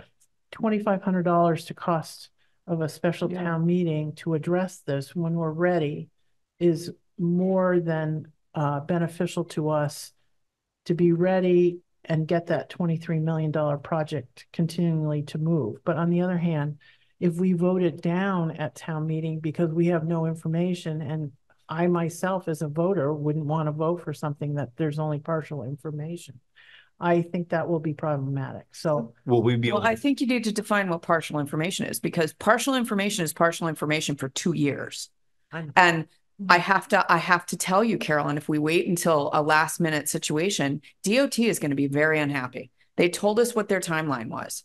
what's the timeline? 2 years. Well, I thought it was supposed to be done this upcoming summer. No, no. they don't start bidding until the end of next year. so do we actually need to take any property in eminent domain, or do we just need easements? It's going to be rights of way and Rights of way easements, and easements. and Do you so still need- rights of way are going to be eminent domain. It is eminent Well, I domain. was gonna say, do you still need eminent domain Yeah. for that, even though it's not a land acquisition? Okay. You know, one of the big problems is I think it's Kostiak, if I'm pronouncing it correctly, on Lower Road. Their property is so close to the road. So I'm That's part of the wondering, problem. I'm sort of curious as to what the design of the bridge, can it be, instead of the way it's straight now, could it go over a little bit so you don't have to take as much? We can't change the property? bridge design at this point. Well, I don't know what the bridge design is. I haven't seen it. So we've had conversations about this. There is a lot of information out there, but they do not even show us the bridge design until it's 25%. Oh, okay. So we don't have any control over that. Then I think whoever needs to should start talking with that family, like now. Yeah, and Because that could be a that was good another thing. question I had. Can we at least do title searches for that property? So here's the problem. Title searches aren't something that we do. We give that to legal to do. That's of- part of of it, is course. we're going to end Yeah. up having It's running like into the costs for the Yeah, title yeah. search and all that other legal stuff, but it may be premature. This is my concern, is understanding the process. And I told the board this yesterday. I've never done a process this big. So my own ignorance is sort of in the way here, but on the other hand, we have DOT to guide us through it. We have legal counsel to guide us through it. And frankly, we make sure that we follow sort of their timeline, because if we run into a snag on our end, it could torpedo the project, and nobody wants that to happen. So what I'm trying to do is sort of balance those two requests. Yeah. And that's DOT wants us to do it now, but we also know we have to go through a bunch of hoops to get there. Yeah. So I totally understand where Carolyn's coming from. I want everybody to understand that if DOT says jump and we have to jump, that's Yeah, what we're going to have to do. And that's, that can't be an argument later on. So that was one of the reasons that I wanted to get this before you guys, so that you at least were prepared if anybody asked I'm you. supporting this. Yeah. I'm just not supporting the eminent domain on the warrant article at this point. Yeah. And how would we fund this? Would this just be That's the question. I mean, we're going to have to find a way to fund it anyway if we want the bridge to be done. Can we You want ask, can we? Yeah, ask- everybody that lives that crosses that wants that bridge. I get it. I mean, Yeah, but can we ask Kevin, is this a chapter 90 expense legitimate expense? I don't know, but I can ask him. Let me write myself a note. Because we did receive extra chapter 90 money this year. We just got notification, so although we can spend it 10 times over, there's no question, but Yeah. I'm just thinking, because we are tight but I feel like this is important. This is, It's a very prudent thing. yeah, this yeah. is the project is at least 23 million at this point. Of course, it hasn't gone out to bid, but Right. that's a cost estimate, and it's 2 years out from going out to bid. So it only is going to cost more money. Yeah. And so we certainly want to push this along, and we want to say that I feel DOT, if we do this year and we put off the articles until the fall special town meeting, or anticipate trying to get more information between now and the fall, that isn't going to affect the timeline with them. Yeah. Well, we'll have to check in with them about that.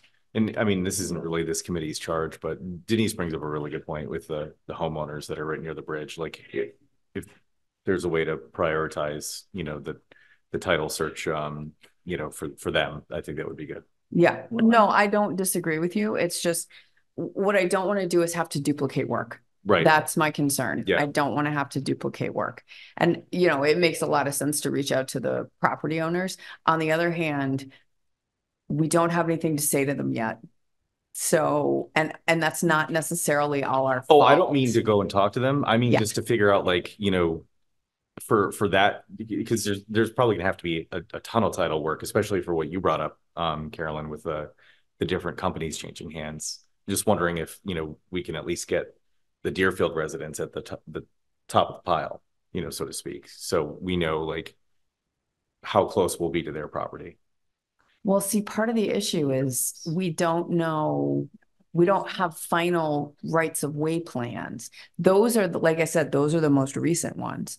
I've seen at least one other, and I think there were two in the last 6 months. But as soon as DOT reached out to us, I reached out to council, and we had a preliminary conversation about how this process goes. So if it means we take these off, I will have to let DOT know that we'll call a special town meeting in the next 6 months to deal with it, because the board's concerned about notification of the property owners. It's a legitimate thing to say, and I'll be curious to see what they say back to me. And Casey, I think it's a legitimate question to ask them right now, how close do they plan on being to that property owner's property? Well, look at the plans. Yeah, That there is information. They're small, but that's Yeah, how I had to. That's how I had to. I was looking at the plans, and look through all of this. I don't see like a plot plan that shows. No, like, they're not but- going to show us Look at that. my They're just drive going to show us sort of a glasses. basic identifier. Okay. And that's what Carolyn's concerned about, and I understand that. I don't have anything more fleshed out. But we're also, I can't remember what stage we are. I'm more concerned that if we take it to town meeting, we're not prepared, it will get voted down, and that sends a terrible message to Mass DOT. So if we go to town meeting, we go to town meeting fully informed so that we can make the case to the town and we actually know what's going on. We don't have enough information. But on the other hand, this is critical because one of the only ways that you can take land out of APR or conservation restriction like the DCR land is through legislative action.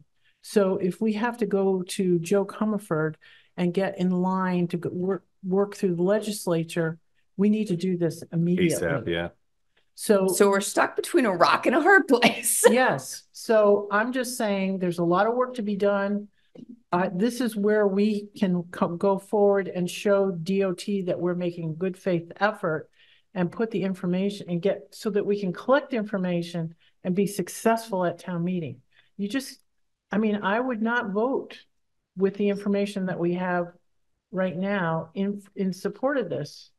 And so how can I make an argument at town meeting that people need to support it other than, oh, we got $23 million project hanging over our heads?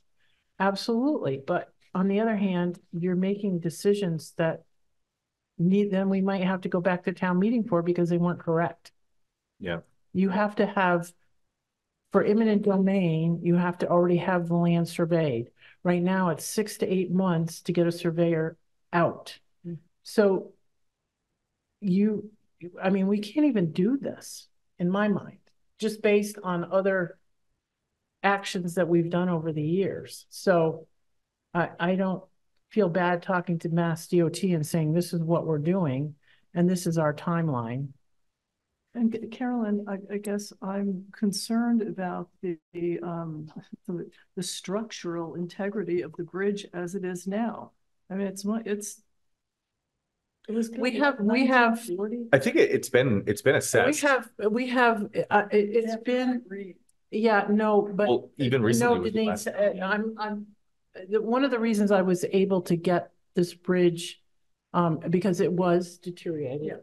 Okay, there's different classes, and it edged down after Irene, it edged down into the bad class. Okay, so we got on the list, and then there was a whole bunch of bridges that were worse off, and then we got bumped. And so we got back on there. As long as you kept a number, you were in line. And what happened is we did have to do bridge repair because it was in 2014 or 16. I can't remember which year. Anyway, we did do bridge repair because of we did have more damage. But they do inspections because this is deteriorated.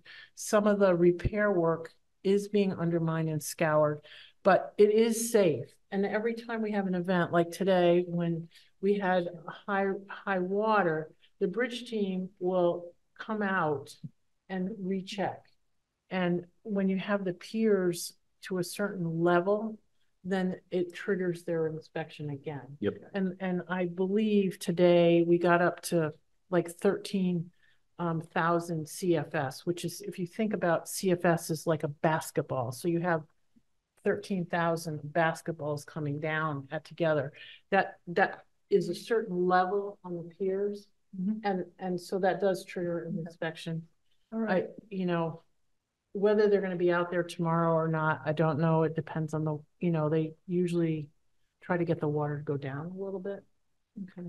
Okay. So when is the final directed date to know whether this would be taken to the town meeting or not? Town meeting is April 24th. We have to make a decision on this by March 28th. March 28th. Okay. So in the next week or so, if I don't have good information, the board will probably take it off next week. And I get it. I just have to let I just Zachary Fury know that. I just think it's a very worse message to send Mass DOT if we defeat it at town meeting. Oh God, yeah. Well, and it's going to be hard to defend eminent domain takings and all that kind of stuff. And we don't even have the information. I'd be shocked if anyone, so what happens if, the worst case scenario is we don't get it done. Mass DOT is upset with us. They put us on a list 10 years from now and the bridge collapses. Yeah, but the problem is it's our bridge. I think it would be probably. They're doing a lot of work for us. This is why it's critical. This is hundreds of hours of me being a witch. Seriously. We'd probably be in like a Turner's situation where we would have like a 1-lane kind of thing for a couple of years. No, because it was a whole pier. Oh, it is. The piers are. Can I make a recommendation that we table this conversation until we get more information? Yeah. Because we're just going to sit here and what if. Well, what I'd like to do is I would like to put in a number. I would recommend $50,000 only because not that it is even accurate, but it will give us some money to work with to start the legal. Yeah. It's to hire a surveyor. You have to have a surveyor, and you're going to have lawyers start doing deed researches. And what we want to make sure is we trigger the start process. What do we have to do to get DCR's property? Because that is in conservation restriction, and that could be a long procedure. So we need enough money to go to Lisa Mead, our lawyer, and say, listen, start this process. What are the steps for taking land out of conservation? We don't even know how much land we're going to take out of conservation, but what's the process and how do we start it? And then, because we have to get that going because you only are allowed to file bills. The next session, this session ends in just, well. It's the summer, right? Yeah, this summer. And then you start a new session, so you can file bills. So we need to be able to file a bill in this new session and move that forward if we're gonna get action in this in the timeframe that Mass DOT needs. Right. So I'm not trying to complicate it, but I am nervous about that right off. Okay. So for this capital request, then, We'll this add 50,000. I'm gonna move it around on the schedule, but I'll put for 50,000 in, and I just wrote a note to update it. okay. And then as we get more information, we can update the amounts that we are gonna be necessary. Sure. I mean, maybe it's only gonna be $1,800 to survey a couple pieces of property. And But what are maybe- the and I think that this should be for all the costs associated, including acquisition. So if we Oh, start yeah. with 50,000, it's a place to start. We might have to revise it later. Yeah. I have no idea. So But thanks it's for just- giving us a number, Carolyn. Yeah, well, it's just, I feel like we gotta have a reasonable chunk. That we Yeah. maybe don't have to spend it all right, but we need to have something to start. Yeah. Cool. That sounds good to me. I mean, a title search usually for like a regular property's, $600 to $1,500 just for like a regular house. So can only imagine, it's probably going to add up quickly. Same with the surveys and plot plans. Those are like what, 500 to 1,000 usually for a regular household. So we're probably looking at somewhere in the 5-digit range, I think. I think that makes sense. Okay. You just have to remember what they want us to do is both sides of the bridges on both sides of the river. So you got 4 separate Yeah. parcels. And each one of those have 4 corners at least. So yeah. And I don't know who, what hydro group owns the 2. Yeah. There's 2 parcels on the west side of the river that I know are hydro properties, but which hydro company, who knows? And then there could be Canadian, so that's an international purchase. And then or it could complicate it. Yep. And then we have a private residence that we want to protect as much as possible. And then we have the complication of a state-owned property that is in conservation. So it's hugely complicated for them to ask us to take care of that. Yeah, I know. Okay. Oh, okay. All right. May I make a motion to? Actually, I just wanna, if we're okay on this one, what I wanted to bring up for just 2 seconds, if everybody's happy, then Casey can load this into the schedule. What Mark asked me to do for us last meeting was to look at what was outstanding so that we could put it in the schedule as a best guess. It is totally best guess. This is what we have left. And in total, it is millions of dollars left, but we would be doing it through grants. So what I wanted to say was, at my best guess, what would be the town expense. So I Before have, you get started, there's just one. quick- What's outstanding? You need to explain what outstanding is. Well, before you that, Denise, if you have to drop it, go for it. Yeah. Yeah. No, I just, I'm sort of at the end of my bandwidth. I was wondering, do we have a schedule for our next meetings?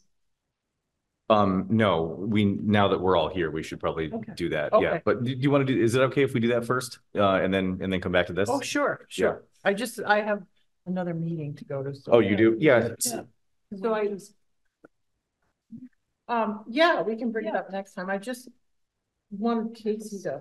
What are you saying? Outstanding projects? I don't understand what you're talking about in terms of outstanding. Road damages that are long-term still. Yeah. Okay. Oh, Okay. Yeah, it's actually, so just to provide some context here. So what I'm trying to do is have us have a 5-year plan and then where it makes sense, a 20-year plan. So some of our departments have schedules where they know what kind of purchases and stuff they need to make for up to 20 years ahead of time. So this year, what I'd like to present to the select board and to the finance committee is a more forward thinking plan than we've had. And we're not gonna get there most likely for like this next meeting, but I want to get it started at least. Yeah. So I asked Carolyn if she could put some of those things together because we have all these things all over the place that need to get worked on. But anyways, in terms of scheduling, this time generally works very well for me, the Thursday nights. Does that work for everyone else here? I can do next. Yeah, I could do next Thursday. You can do next Thursday? I could do Okay. next Thursday, but after that, it's a little problematic. Yeah, if we can get next Thursday nailed down over email, we can flush out the rest of them. I have 2 meetings on Thursday. Oh, you do? Oh, okay. But I can do 5 to 6. You can do 5 to 6? Yeah, Okay. and if it's 4:30 is anyone's? 4:30 would be tough for me to do. I can definitely start at 5. How are you on 5 is Thursday? fine with me. I could do a little bit earlier if needed, but Okay. why don't we just 5 start, is if fine. we start at 5, then maybe, sure. Maybe we could wrap up. Well, what I'm going to do is I'm going to get all these things updated on a spreadsheet here, and what we can do is go through and start doing our recommendations next time. Okay. We can go over the stuff that Carolyn has. We still have a few outstanding capital requests that we need to get more information on. So those are there's an open space and recreation committee request. We've got Tri-Town. And then I think we also still need to do the highway department. And then that should finish us off in terms of the information gathering phase. And then we can start doing all the recommendations and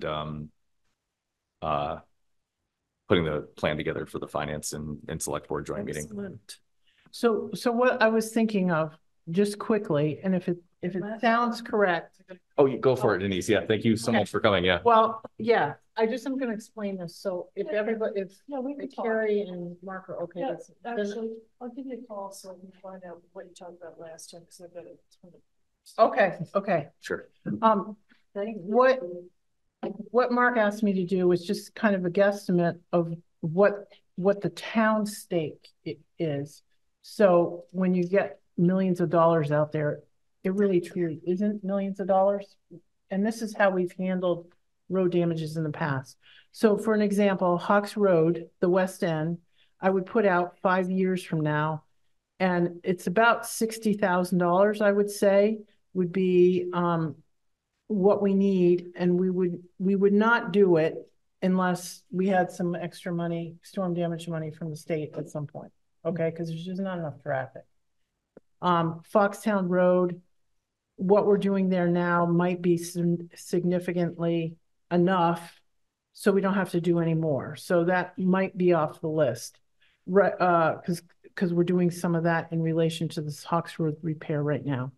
Rice's Ferry Road, approximately 3/4 of a mile, maybe $100,000 total, and that would be only again if we had extra from the state at some point.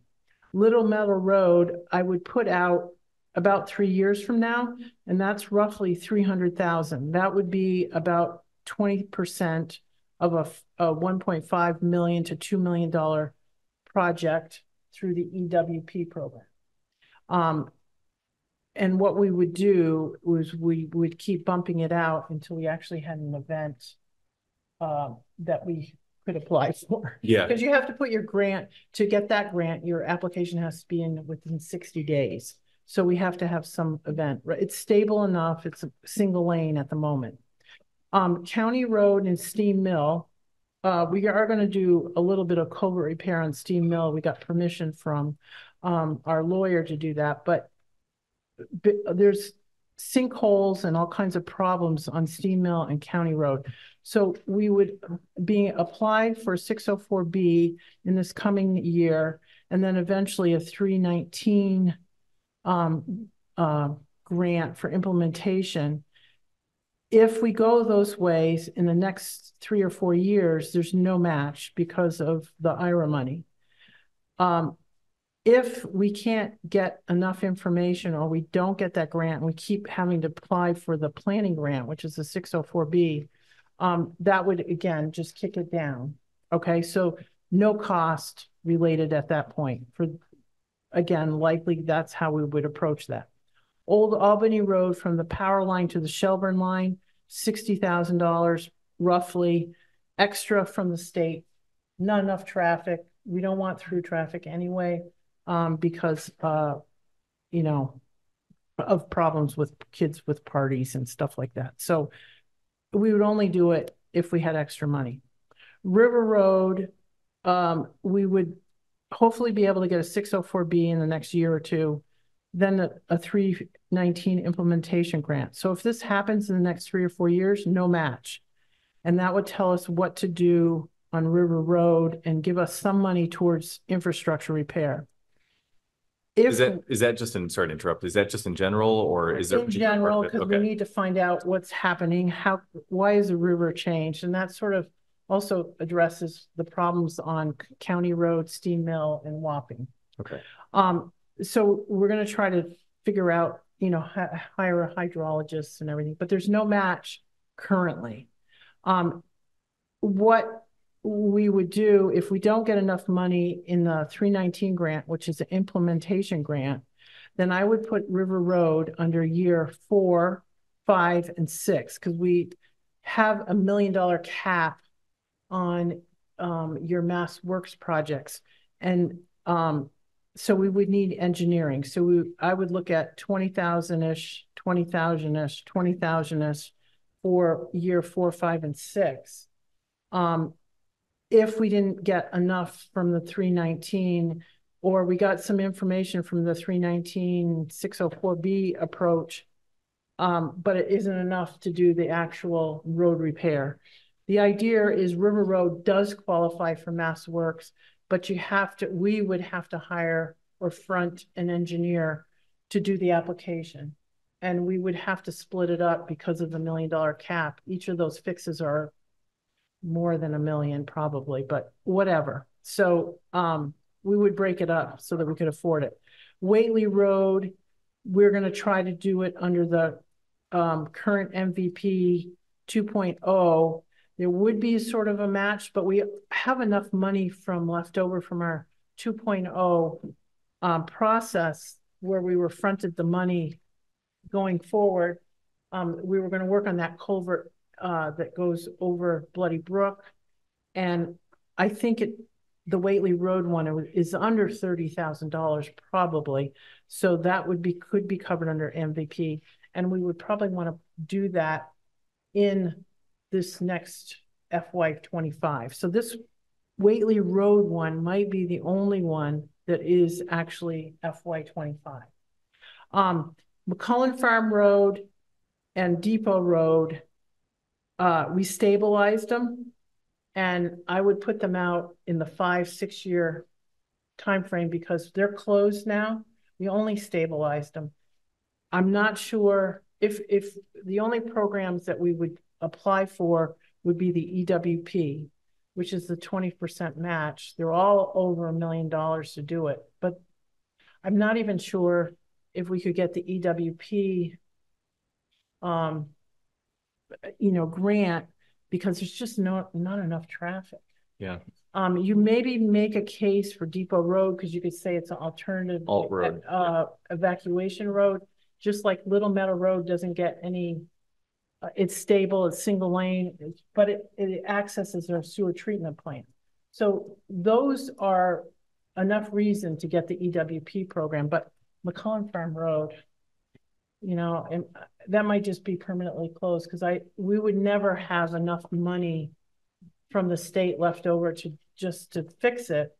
And truthfully, there's so many other priorities, culverts, everything. If we had that kind of money, we should be putting it somewhere else and not investing it just to open up McCullen Farm Road so kids can have parties on it, It's a tough sell. Yeah. So, I mean, there's some roads that are probably never going to be open, and McCullen Farm Road is going to be one of them, probably.